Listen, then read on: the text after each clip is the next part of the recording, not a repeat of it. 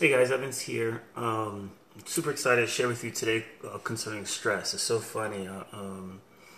Well, we're going into metabolism some more, and we covered several other things already. We hit on age, gender, metabolic age, part of the age component. We talked about hormones, we talked about hydration, which was really important. Um, So, just trying to see if I missed, sleep, if I missed anything, sleep.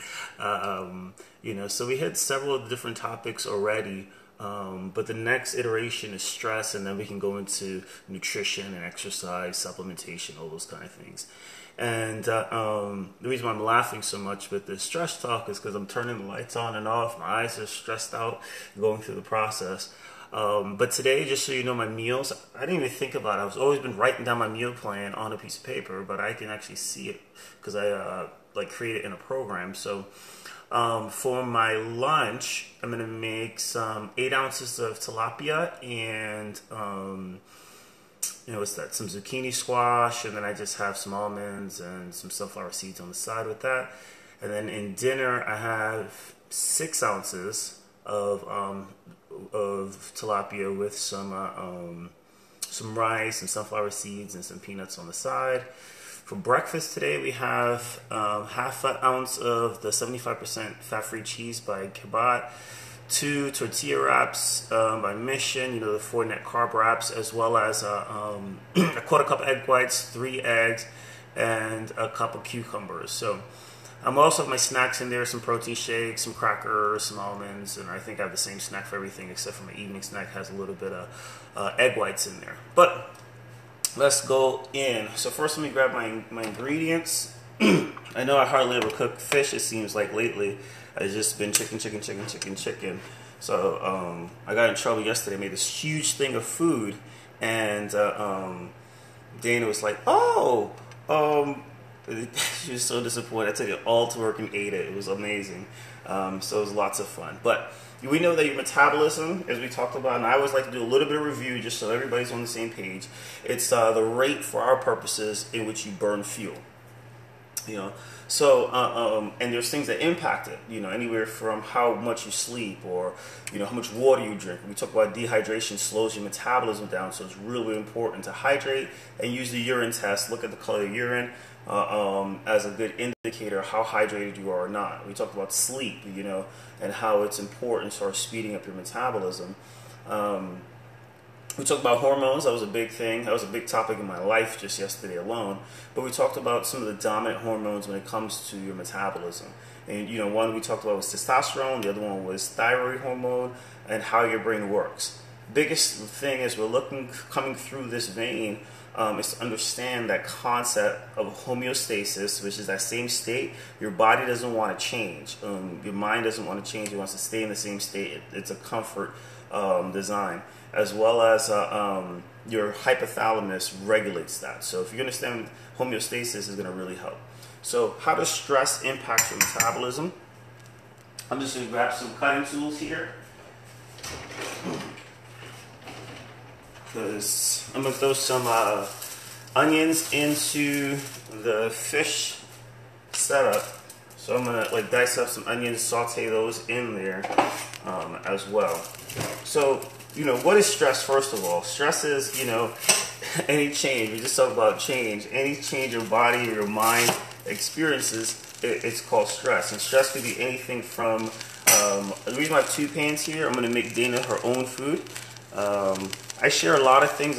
I don't do well at sharing my food that I prepare. Once I measure it, I struggle with sharing it.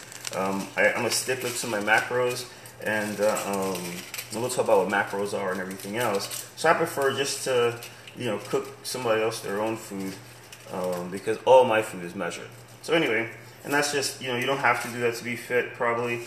That's just a little bit of OCD tendency there. But what are they talking about? So we're talking about different types of stress, and stress is just that response to change. What was that? When you're coming out with Capital City Farmers Market, offer some cooking fitness. That'd be kind of cool to do that. The farmers market is actually today, so big shout out to City of Dover and all those that are participating in the farmers markets. An opportunity to shop local and get some stuff from some local businesses that you may not be familiar with. And back to stress. It could be anything from a death of a loved one or a friend. It could be, you know, a health injury. So actually, when your body is injured, it experiences this stress response, and I'll talk about it. It could be crime and just watching the news. So you have to be mindful of how do you manage even things like the news. I know for me, we have this motto or mantra in my family, which is protect this house. So we don't do negative, you know, so we do our best to shut out all those kind of things. Anybody who knows me goes, Evans, you live in a bubble, and I'm pretty proud of the bubble that we've created in our life, because there's enough other stressors going on. It can be self-abuse, whether it's drug abuse or harming yourself physically, or just negative self-talk. And we talked about that in that mindset video we did, the first one, or maybe it was the second one we did with Sean. We just talked about how does your mind work, the subconscious and the conscious mind. So anything you're saying to yourself, and I'm still going to promote this book again. I wish, you know, I don't get royalties on it, but it was a game changer for me, is what you say when you talk to yourself. So, you know, it's a great book that really dives into how the brain works, and you know, what you're actually saying about yourself makes a difference. But that can stress you out. If you're saying, and sometimes we're not sensitive to the stressors that we feel. So it could be going into a room, it could be the lighting, it could be the TV, it could be the volume, it could be your neighbor. You know, I'm stressing you out just talking about things that stress you out. You know, it could be sexual problems, it could be family changes, marriages, divorces. You know, children going to college, children going to elementary school, depending on your disposition. You know, arguments with friends and loved ones. You know, responsibilities and duties. You know, I know for me, you know, I just had to build my professional resume for the first time, because I was going in for this thing called 40 under 40, and you know, I became self-employed, so I wouldn't have to write a resume, but I did it, and that was stressful, you know. And I looked and I said, man, you know, it's amazing how many things that I'm committed to, and I've been committed to for a long time. You know, so all those things can cause stressors in your life. So I just want these to sweat down. You can kind of know when your onions are ready, because they become a little bit more translucent. You know, meaning like you can see partially through it. So anyway, you know, it could be physical changes, like just a lack of sleep can cause stress in the body. I like to season my veggies before I throw my other stuff in.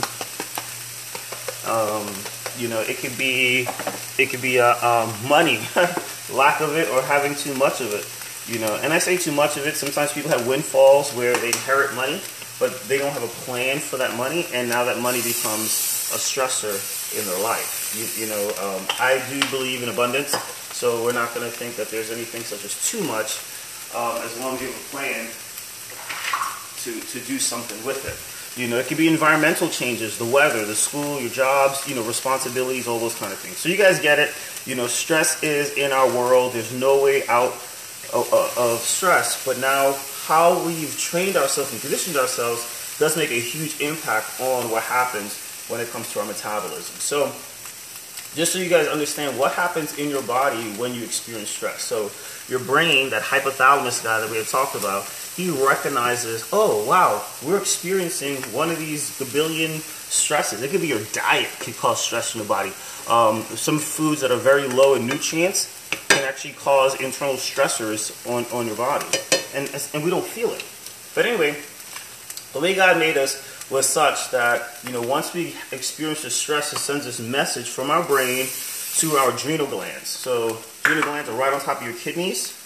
Kidneys back there, right on top of your kidneys, your adrenal glands, and this is looking good. Look at that. Yeah, buddy. So, but it sends a message to your adrenals saying, hey, we're under stress. And everybody's heard of like a fight or flight. That's all about stress. So your adrenal cortex, or the outward part of the adrenal, am I gonna sneeze? Excuse me. And So your adrenal glands recognize the stress and they produce this hormone that helps boost your energy output. So that's the name of the game with it. It's really, this hormone's called cortisol. Many of us have heard about it before, and there's a lot of like bad press about cortisol. But if you've ever heard a story about a mom being able to lift up a car to save their child, or some miraculous strength thing, and it wasn't the story of Samson, it probably had a lot to do with stress at that moment. So it's someone's in a panic and they're able to lift this or push that or run away. Think about it. There were wild animals during creation, and God was like, hey, if you get in trouble and they're not listening, you need to be able to run. So, cortisol gives you the extra energy boost to run. Now, many of us, when we're under stress, we don't feel an energy boost. And the reason why is because that stress from being chased by an animal is what we call acute stress. So it's just a quick, short burst of stress, so to speak. So it produces this minor spike in your hormones, and it's coupled typically with testosterone. Well, when you experience stress because of life and all the other things that are going on in our world, many times that's what we call chronic stress. So your body is just constantly. I'm gonna do Dana's first. So it looks like these are breaking up this way. Let me just chop up her food first, and then I can do what I want with mine. So we gotta turn this down really well so we don't burn our onions, and we are good to go. So the only thing I'm using today is a little bit of salt, black pepper, and some smoked paprika. And I got my onions in there. I'm gonna throw. I ran out of peppers, so I'm gonna run to Produce Junction at some point today and get some. But I diced them up just because I'm gonna stir them all in together, and it cooks actually a little quicker. So, sometimes I bake them, sometimes I do different things, but I figure if I make some slices, it'll cook pretty fast and save me a little bit of time on the back end.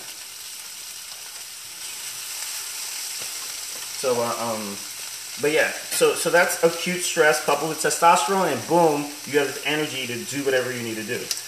The way we get the energy, though, is the cortisol hormone shoots over to your liver and to your muscles, and those are the only two places you actually store carbohydrates. We call it glycogen inside the muscles. So you store sugar inside the muscles and in your liver, and your body breaks down that sugar, dumps it into your bloodstream, and now you have sugar that can be used for energy.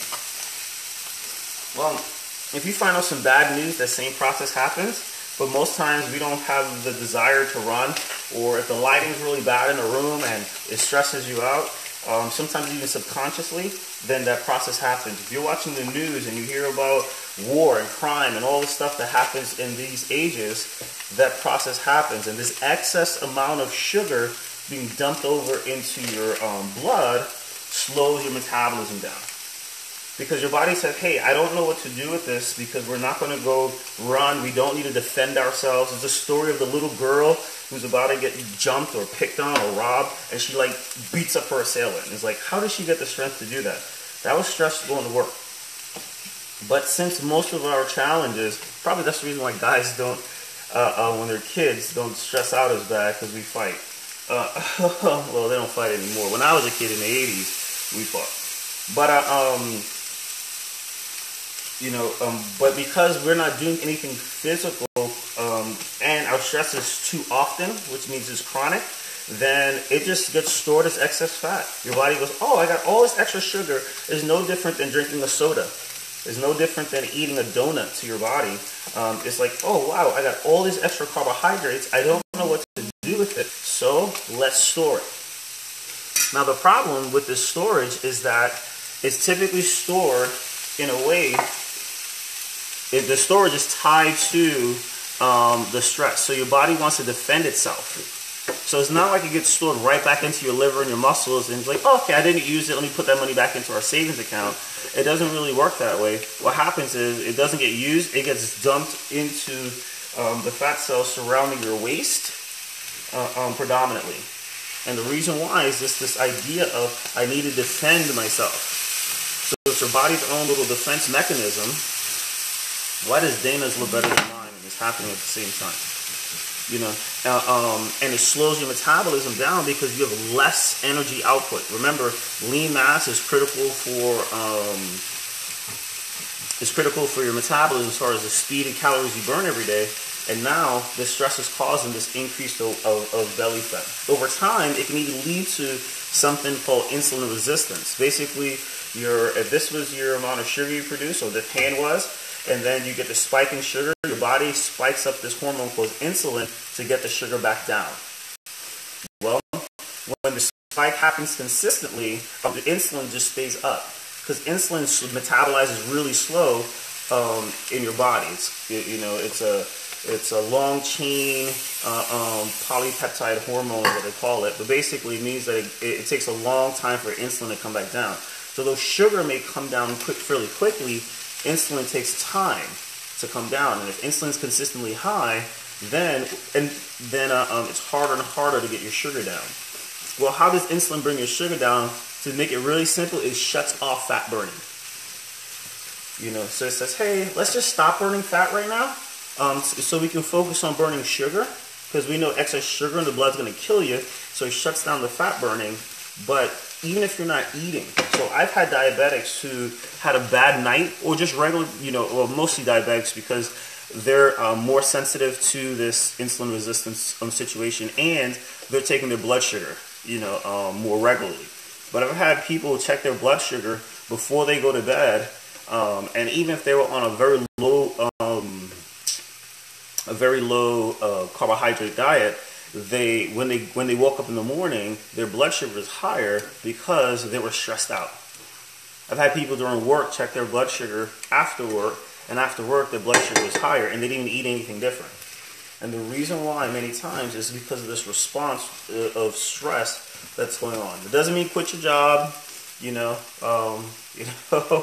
per se, but it does mean we can control this variable or make modifications.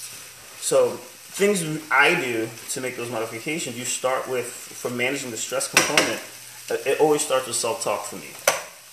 Now, if you believe in prayer, they say those who pray typically have a lower stress levels than those who do not pray. So I would say, if you do pray, pray. That's one thing you can do to decrease stress. I'm just going to grab something and put this up. Because they say people who pray actually wind up living longer and having lower stress levels, so that's kind of cool. Other things you can do is monitor what the thoughts that are in your mind. So, one of my favorite scriptures talks about casting down every thought and imagination that exalts itself against the knowledge of God. So if a thought comes in your head and you go, that's not who I am, that's not where it is, you have to assassinate that thought. And sometimes I know I do. I make people uncomfortable because I don't even let them put thoughts in my head at times. So I'm like, no, I ain't trying to hear that right now. Because that can cause worrying, and we know worrying ages you faster and shuts you down. So, that's really important. Other things is things like reading, and I'm not talking about reading a love novel, but reading like the Positive Mental Attitude book, something that's going to help your mind, deal with that. Other times it's just moving. So sometimes just to handle and manage that stress, you may say, hey, look, what I'm going to do is I'm going to go for a walk, or I'm going to do something else, because we know that this stress is catabolic, or it is going to create this breakdown of sugars. So if I do something low intense, it may help burn the sugar. If it is an acute stress, so we have chronic stress, which is pretty much my life. I'm up at 5, 6, I go to bed at 12, 1, and I run multiple businesses and I do a lot of things, so my stress levels are typically higher. I've learned to manage that fairly well. But there are those times where you find yourself a little bit more fatigued than often, your immune system is being compromised. That when it comes to exercise and stress, what you want to make sure you do is drop down the intensity a little bit, maybe for a week or two. It sounds almost counterintuitive, but it just allows your body to restore normal again, because it still has to manage that cortisol spike, which is healthy for exercise for short term, is not healthy for long term. So really important to kind of consider that component of, hey, what's going on in my life right now? Is it a workout that I should go out there today and just beast it out because I heard some bad news? Yeah, if it's once in a blue moon. But if it's every day I'm going through this rut situation, then I may have to change it out. Other things that help decrease stress in your body is vegetables. So with that, let's chop up some vegetables.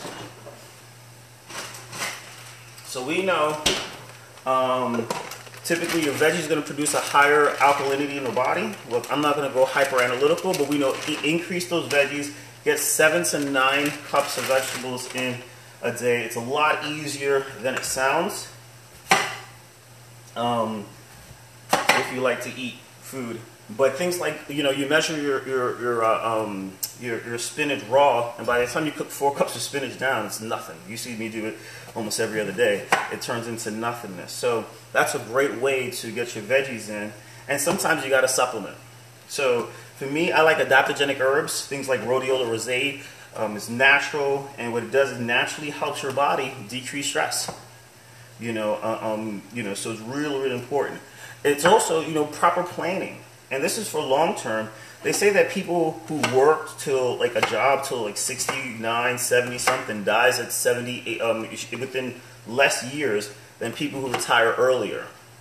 So of course I'm an employer, so I'm not anti-jobs, but it's just important to kind of think about your long-term plan and say, hey, if I can position myself, to retire earlier, I can live longer. Other things is just manage your responsibilities. The reality is you can't be all things to all people, and today I think there's a great deficit in leadership and people who will step up to the plate. So if you show that giftedness, then people are going to try to say, hey, so-and-so, can I use your services? Can you do this for me? Can you do that for me? And you have to kind of have that alignment with what is your personal value system? What are your missions and what are your goals specific for you? Like for me, in my business, we have core values for my business, but honestly, for my family, we have core values as well.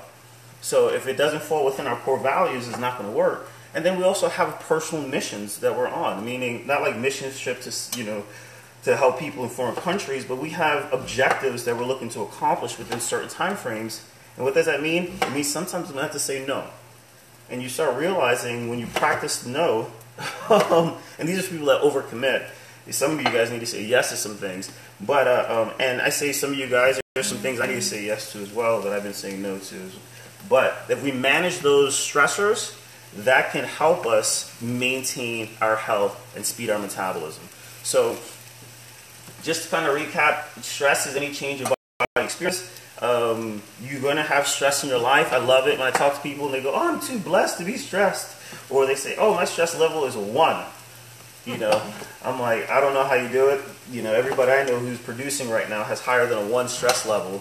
But one thing, and Sean just coming on there, hey Sean, just made me remember, is something that, I'm becoming more and more consistent with, is what we call the Miracle Morning. So there's a great book. Hal Elrod wrote this book called The Miracle Morning. And honestly, for me, my business team, my staff has been a game changer because it's about presetting your day. If you decide that this is how my day is going to go, you have a better chance of having a successful day versus waiting and being responsive to the day. So my children, their favorite book right now, or for the last couple of years, just because of schooling they went to and everything else, is The 7 Habits of Highly Effective People. And my kids are 9 and 10. And they always talk about habit number 1, be proactive, and, I'm in charge of me. So with that mindset, habit number 2 is begin with the end with mind and all this other kind of stuff. But with that mindset, you can say, hey, I'm in charge of me. I can be proactive. I can think about what is the end going to look like and then build out my day or have that expectation. So I expect to win. I expect to have a good day. I'm not going to wait and see what happens throughout the day. We create that. And with that mindset, it helps you control stressors in your life, and you start realizing, hey, I can control that waistline. I can get low. I can manage stressors because when that phone rings and it's somebody unexpected, I'm expecting good news. So really, really important. Dana's food is done. I'm just going to switch gears, put hers in a container, make my breakfast. By the time I finish with her breakfast, my breakfast, really quick, all this squash should be done, and we'll just finish up this squash here for my veggies. I think I have something else in my meal plan. What else I got? Oh, the rest is just seeds, and I'll just measure those out and put in a Ziploc bag for the day, and some protein shakes in there. So one quick second while I switch gears. So feel free, as I'm switching gears, if you have a question, a comment. I want to stay focused today and stay on stress because we go into nutrition later today at noon with Sean and TJ. We're going to go in there and just really dial into the nutrition part of metabolism. Now, I'm going to be honest with you, it's way bigger than calories in and calories out. You know, it's way bigger than just knowing, oh, this is what my macros are. So that's probably going to be like a 2-dayer, just that one topic, though every other topic is a little smaller, just because there's a lot of confusion in the marketplace, and eating healthy foods alone is, you know, not necessarily the answer for your metabolism. So I'm just going to rinse this off and then fry these eggs.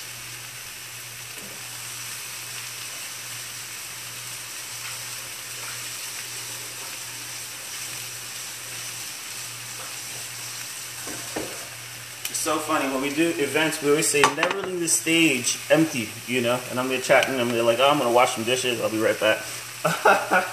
But how many eggs do I get? Well, I always get 3 eggs. So I have 3 eggs and a 1/4 cup egg whites.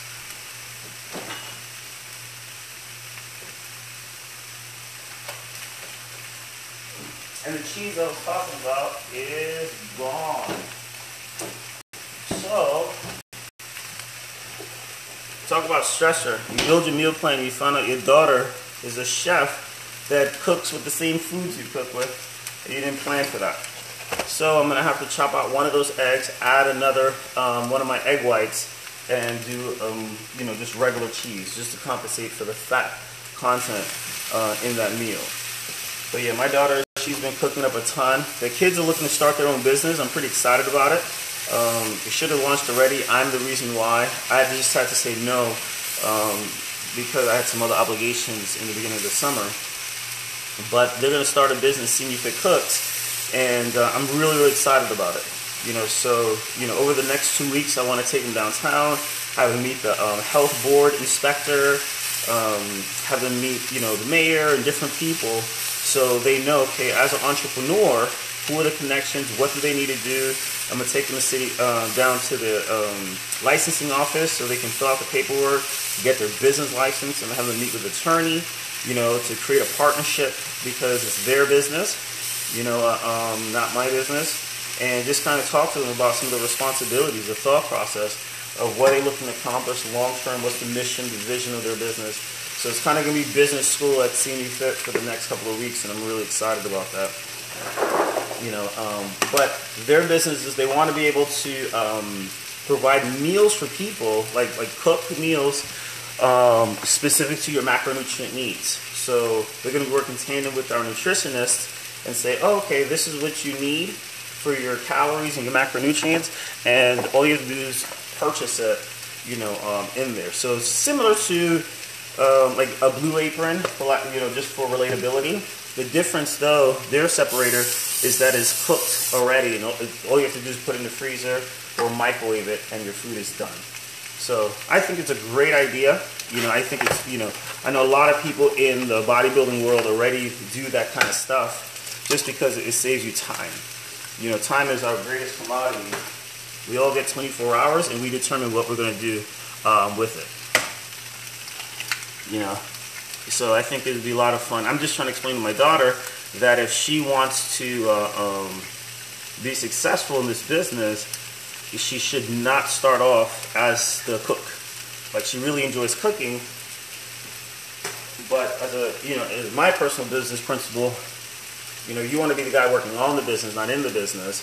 And if she starts off as the cook, you know, she can cook with the cook part-time, you know, but you're going to burn out. You still have to get your schooling work done. You still have to travel. You still have to do other things that are important to you. So you can't be the cook. So we're actually going to go shopping for cooks, so to speak. We're going to have an ad. We're going to hire, interview, all kinds of stuff to find a cook for them. So I'm really, really excited. It's so cool to see entrepreneurship going into the next generation. And they're not wasting time. They're not waiting until, you know, oh, when I grow up, they're like, hey, we see the need now, so they want to do it now. And I'm like, hey, you know, my goal in my business is to position myself that I can, you know, help my family accomplish their goals as well. So really excited about that. It's going to be a lot of fun. You know, the designing of the meal planning part's kind of easy for us already, the macro part, because we're already doing that as far as seeing you fit. So they are kind of, you know, poaching my influence, but they are my kids too. So, you know, that's a blessing. So cool deal. So it was great chatting with you guys. I didn't see any questions. Didn't expect less than for them. Thank you very much, Terry. Didn't see any questions, so I'm going to start wrapping this up. Make my